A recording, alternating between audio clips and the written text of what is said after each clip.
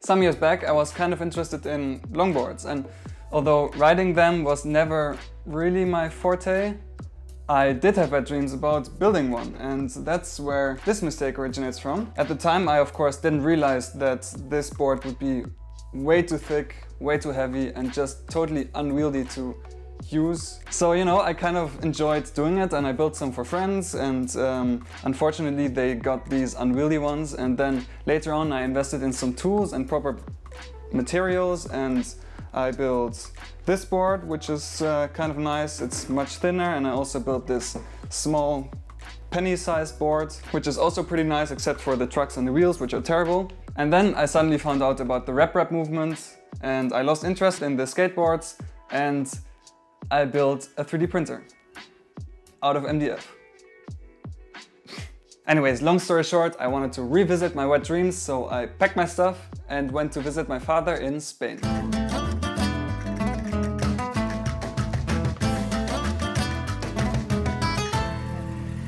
Well, you know, driving from Germany to Spain is kind of a big distance, and I'm kind of a pussy myself, so he decided to spend some nice days in France, and we drove back together in the car. Ik had dus 19,5, dus eigenlijk wel precies 20. So this is me in my dad's workshop, and I'm looking for a nice piece of lumber. I chose this piece of ash, and I already knew the required dimensions because I already 3D modeled the board in Fusion 360, including the three-dimensional shape, which will come in really handy later on. With the dimensions of the future skateboard in mind, and with the help of my father, I took the slab of wood down to 2 mm thick sawn veneers.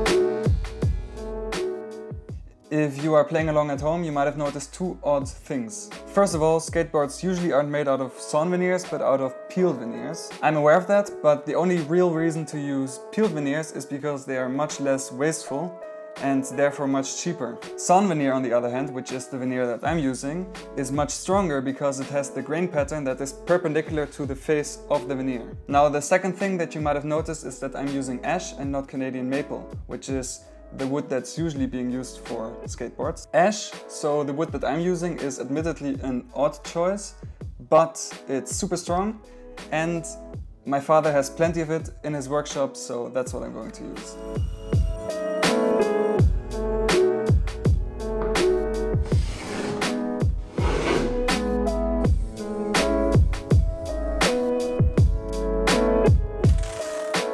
Before I sent the boards down to their final thickness, I first glued them together to make one big sheet of lengthwise oriented veneer and another one with a grain oriented widthwise.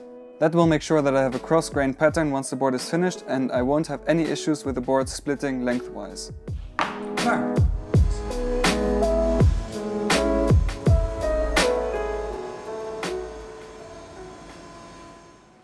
Now that the veneers were sanded down to their final thickness, I decided to prepare the mold. Now, it is very common to use a one-sided mold and then pressurize it with the kind help of our atmosphere, which I've already shared on my Instagram before. And using a vacuum system like that is indeed an easy option, but you're pretty much SOL if you have a leak somewhere and you can't find exactly where. Since I had all the tools I could have ever dreamed of right at my disposal, I decided to take more of a pants-on approach. So remember me saying that the three-dimensional shape, which I had modeled before, would come in handy? Well, I used that shape to create a perfect negative, which I could then carve out of MDF.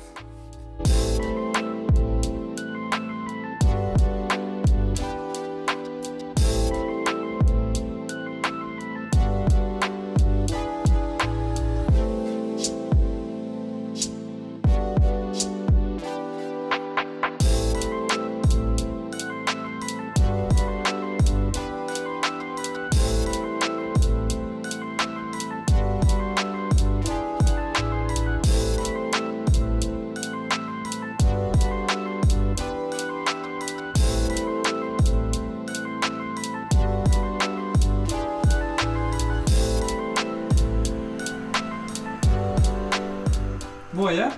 Prachtig. At that point, I asked a friend of mine, who is an amazing artist, if she would like to draw something to engrave on the back of the board. And within the same day, she sent me this cute girl trying to act tough with her bomber jacket. And needless to say, I absolutely love it. And if you do too, make sure to check her out on Instagram, where you can find her at lolo.illustration. And please make sure to also leave a nice comment on her page while you're at it, because I kind of pressured her into coming up with something so quickly, since I only had a few days left in Spain. Yes! I'm pretty excited. Me too.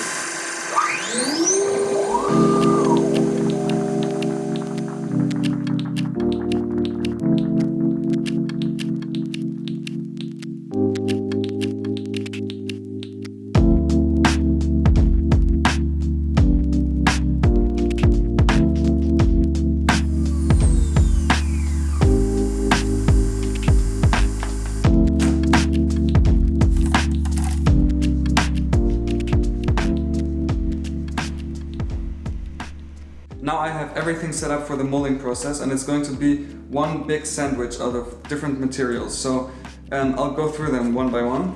Yeah, right. I think it's better to let future me take the lead from here. So first there's the bottom of the mold, followed by a piece of carpet to both protect the surface of the skateboard and to distribute the clamping force evenly. On top of that, 3 of the 2 mm thick veneers are placed in a cross-grained pattern, as I've explained before. Between 2 of these 3 layers, I'll also add 1 layer of carbon fiber, which will just add a little bit more strength, because the skateboard is just going to be around 6 mm thick, which is pretty thin. I actually did some simulations in Fusion 360 to find out whether I'd have to add the carbon fiber or not, and yes, I definitely do. Here you can see the approximate displacement with and without 2 layers of 200 gram per square meter biaxial carbon fiber under my weight. But I later decided that 1 layer should be enough. But anyways, after all of that, I also added a pretty heavy-duty structure to help distribute the pressure more evenly. One thing I want to mention, because I know it's going to be asked by someone in the comments, is why I cut the veneers like this. And the reason for that is that I have a compound curve in the mold. You can see it a little bit better in the top mold. In this area and in this area, it curves both in this axis and in this axis. And wood doesn't really like to be bent in that way. To relieve some pressure on the wood, I decided to cut off the corners like this, and that way there won't be any problems. You got a problem with the what?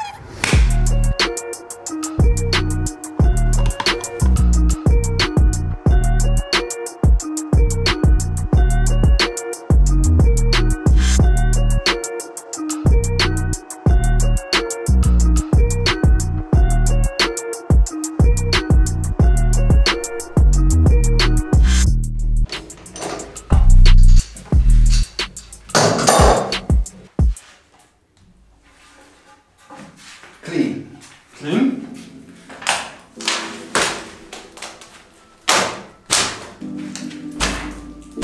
Okay, diese Nog een rukje.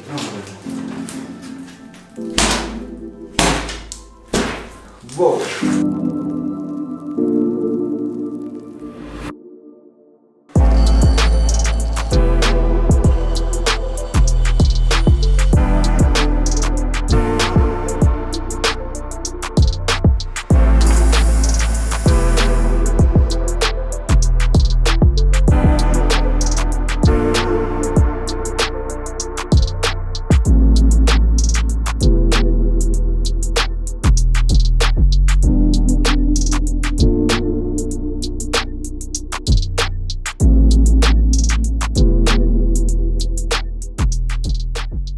At this point, unfortunately, I had to go back to Germany. The drive back home was pretty uneventful. However, after 2 long days of riding, my bike decided to dip its toes in a small creek without considering that that would flood the carburetors.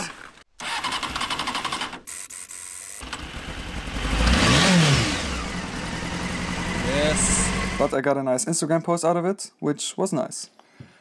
Really nice. And I still made it back home, which is always a plus. And now, let's get back to the project at hand.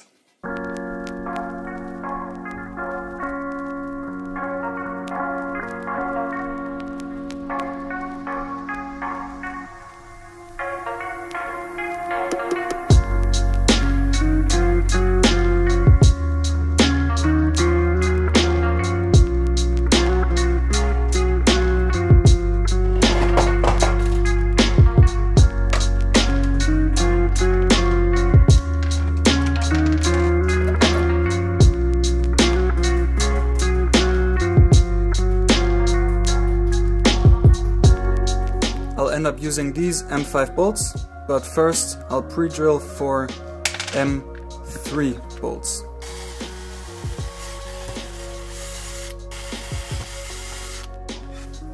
M3 bolts.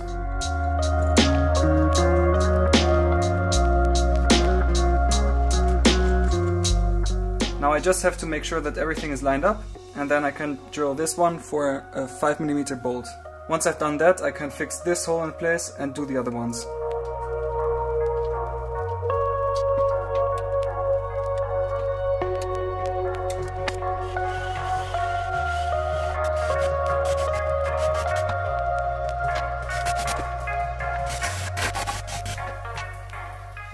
Now I'll take care of the grip area of the board.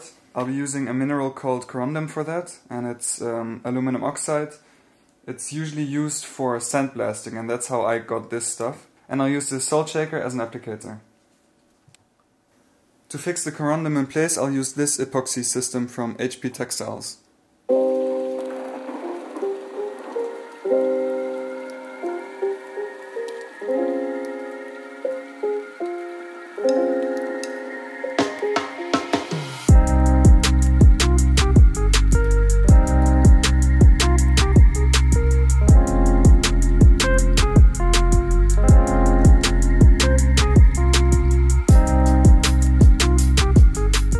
If you want to clean up the edges, it's important that you do it while it's still wet, because once this dries, it becomes rock solid.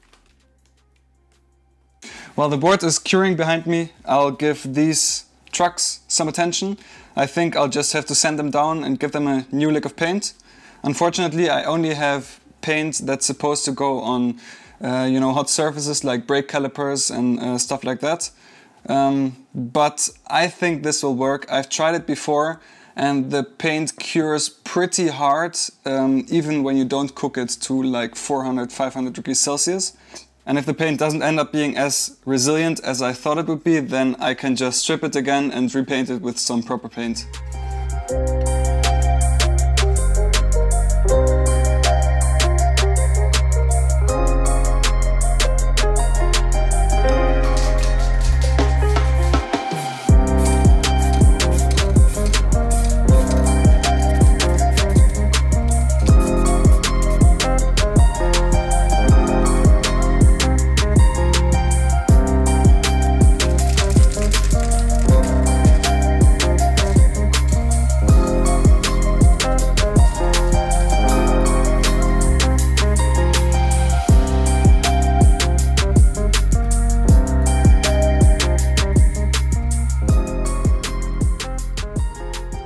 It's the next day and this top coat already looks beautiful and also feels perfect. The grip is perfect.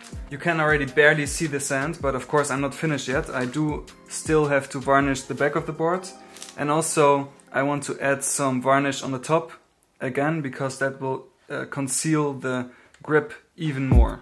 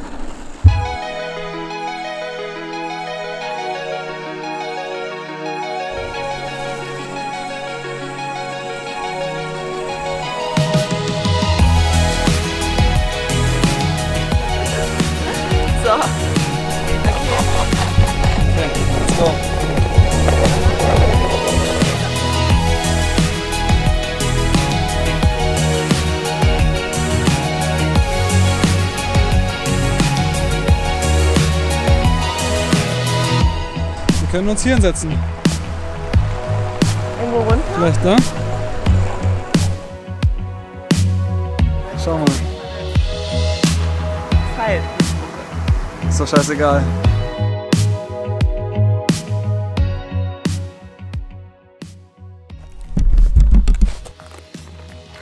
Alright, conclusion time.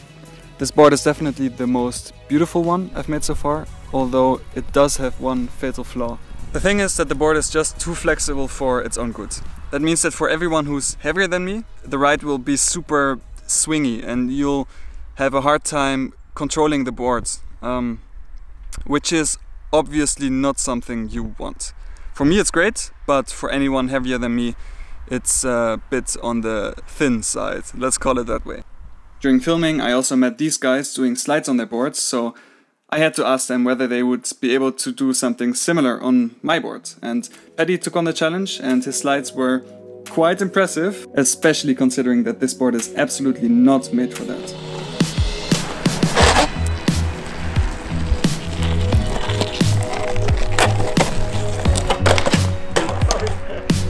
Kein Problem, dafür ist es da. Aber geil, schönes Graphic.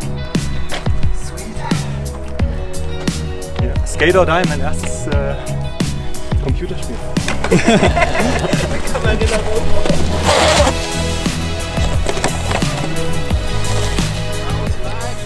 Also. Hast du irgendeinen Instagram-Account, den du pluggen möchtest? Ja, gerne. Ja? Padmandu oder Pack. Paddy Patson, ich weiß gerade gar nicht. Paddy Patson. Oder Padmandu, ja. Okay, warte. So wie Katmandu. Ja, ich glaube es war Paddy Patson. This video was definitely a lot of fun, but also a lot of work. So obviously that's one of the reasons why I don't upload very often, is because I just want to make, you know, videos that are a bit heavier in content. Maybe I'll mix it up in the future by making some lighter videos. I've definitely had some awesome projects which were just not as big as I'd usually want them to be, so I didn't film them, which in hindsight is kind of a pity. I should have filmed them. But anyway, thanks for watching. Make sure to subscribe, because as you know by now I don't upload often, and if I do, you maybe don't want to miss it. And also make sure to check out Lolo's Instagram channel. She's the one who made the art on the back of the board, which just looks so awesome. I love it. And yeah, that's it for me. Goodbye and see you next time.